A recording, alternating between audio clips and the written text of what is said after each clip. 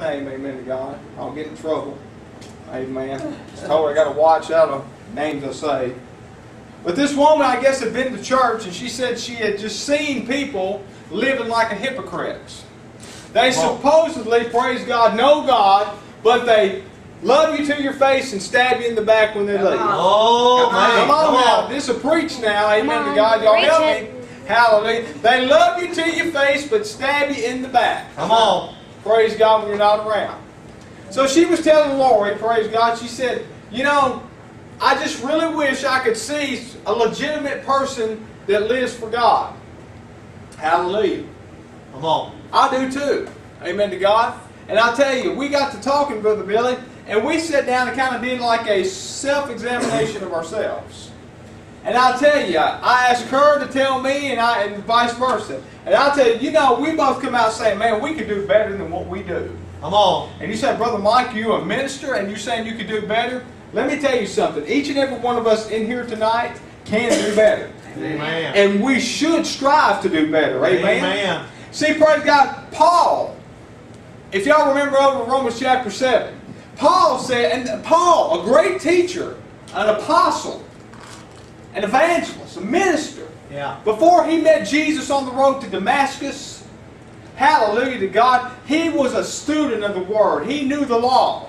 You couldn't get nothing over him. Praise God. He was, dare I say, religious. Yeah. Boy, I tell you, he could quote it better than anybody. Come on. He thought he was doing service for God by killing believers. Come on. I mean, he really thought that. Until he met Jesus. Amen. See, praise God, the law, amen to God, was done away with at the cross. Come on. Now, I know some people still, they hang on to that law and the legalism of it, but see, legalism keeps you bound up.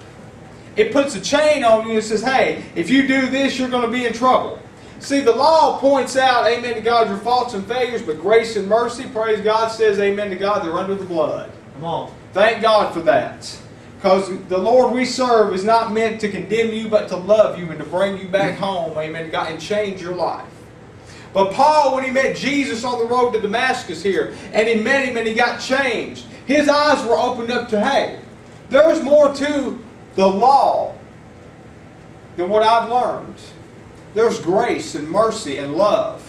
Because if the man who killed all these believers, he was there when Stephen was stoned to death. Amen. Stephen, amen to God, a great minister, hallelujah to God, a great servant of the Lord. When they were stoning him, Brother Billy, he was still praising God. Amen. Now, how many of us can say tonight, if we get persecuted, we'll praise Him? Amen to God. Most of us probably wouldn't if we be honest. Come on. But Paul, or Saul before he became Paul, was there, amen, on the scene to see the execution of Stephen. But when he met Jesus and he understood this whole grace and mercy and love, his message changed. It wasn't a condemnation message, Brother Billy. After that, it was a message of love and peace, praise God, of mercy and grace. The God we serve wants to save you, change you, amen to God. Amen. Make you, praise God, His child, make you His own, amen to God. Bless you with all the riches of the kingdom, the benefits of the kingdom, amen to God. Healing, praise God. Victory, deliverance, praise God. It's all ours because of Christ and what He did at the cross. Amen. Hallelujah to the Lamb of God. Paul right here, amen to God, got the revelation of the cross. So in Romans 7, when Paul said, he said, the things I want to do, I don't. But the things I shouldn't be doing is what I do. Come on. And you say, Brother Mike, Paul was the man, was the preacher man, but he still struggled with the sin nature. Amen? Come on. And the only way to overcome the sin nature is through Christ and what He did at Calvary. Amen? Amen. So if Paul can say this now, chances are we're going to say it too. How many of you tonight, honestly, and if you want to raise your hand, you know, praise God, we're not doing it to embarrass you, but just honestly before God. The things you should be doing, you don't. Come on. And the things you shouldn't be doing, you do. Amen? I'll use me as an example. Got a little upset the other day with a phone call I got from my ex. wasn't happy on what I heard. Lori told me, she said, Mike, you need to go pray after you talk to her. Now, I'm spilling the beans on myself, amen to God. I wanted to put my fist through the wall. You said, Brother Mike, you lost your temper. Yes, I did. Hallelujah. I'm not going to hell over it. I'm just telling you, praise God, the things, hallelujah to God, that we should be doing, we don't. I should have got down and prayed. I should have got down and read the Word. I should have said, Lord, amen to God, I'm going to get mad. I'm going to get the flesh. But I'm glad we sit down and had that talk, though, because it really opened my eyes to some things. That, praise God, I could treat my brothers and sisters better than I do. And I could do more of what God has called me to do. See, I can't change nobody, but I have to work on me. And praise God, hallelujah, I've gotten past the whole point of trying to change people. Because, see, ministers, amen to God, preachers, teachers, evangelists, we can't change you. Jesus is the only one that can change you. Come on. But see, if we start with ourselves, getting the things right, amen to God, in our lives that we know we need to make right, amen to God, then we can help, amen to God. We can give out, amen to God, the Word of God that can change your life completely. Hallelujah to God. See, I can't help you, praise God, if I've never been an alcoholic. I can't help you if I've not ever been a drug addict, because I don't know those things. But if I've had problems, amen to God, with depression, I can help you with that, amen. I've had depression, amen to God, 4 years ago. Some of you that don't know my testimony, praise God. A minister of the gospel, amen to God. Been serving the Lord. My wife left me. I put a .22 pistol in my mouth and tried to blow my brains out. I got so low, I allowed the devil to take me down so low. When I knew I should have been praising God, amen. Come on. And for that, there was consequences. Did God forgive me? Yes, He did. Did God raise me back up? Yes, He did. Is there consequences? Yes. My right side is not 100%. There's issues with me seeing my son, my oldest boy. But God is still good. Amen. Because I tell you, I could be in a grave tonight and not be here proclaiming the good news of the gospel. Amen? Amen. So Paul and them are writing to us here in 2 Thessalonians 1 here.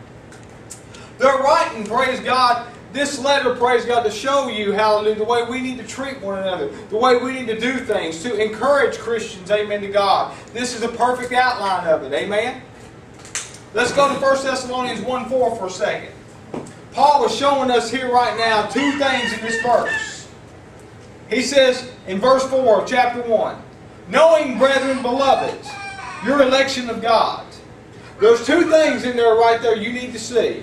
One, God loves you. Amen? Come on. And two, He's chosen you. He has a purpose for your life.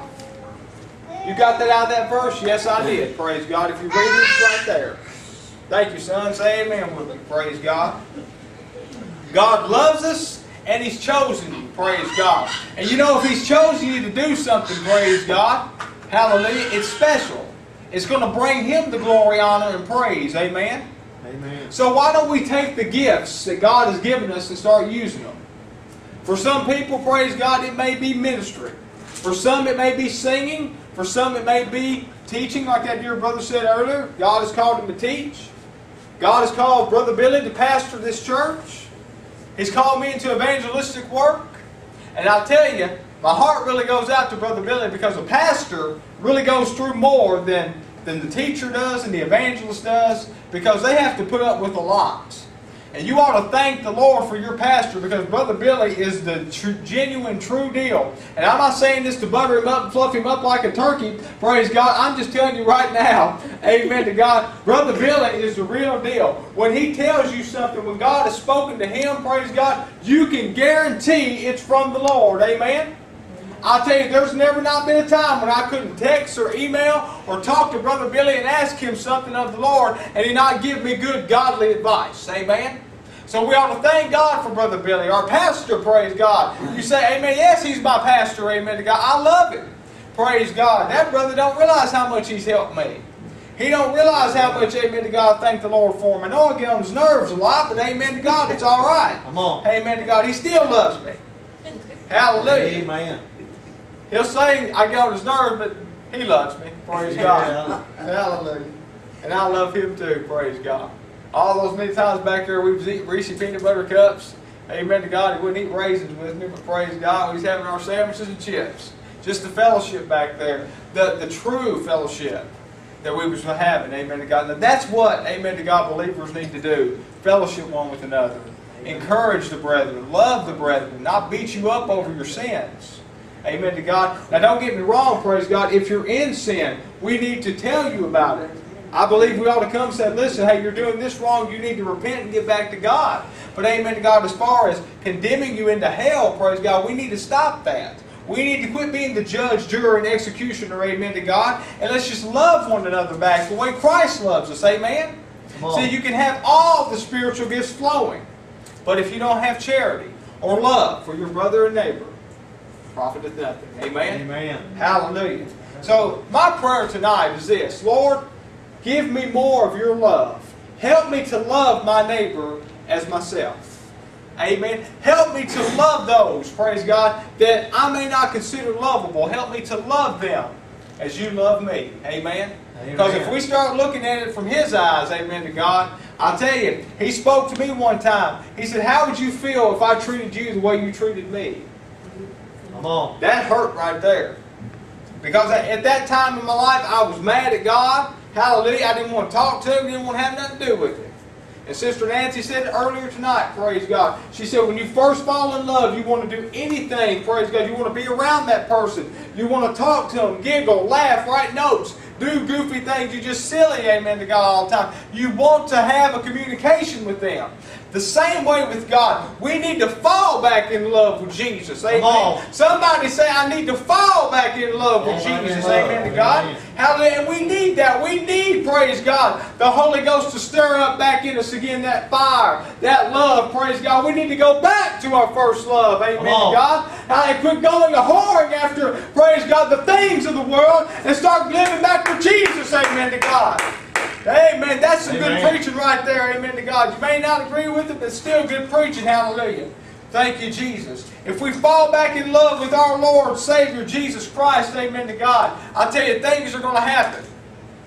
If you let God be God in your life, you're going to find out, praise God, He's going to use you more. Come on. You're going to start seeing signs, wonders, and miracles take place. Amen to God. Hallelujah. You say, Brother Mike, I want God to use me. Well, let Him.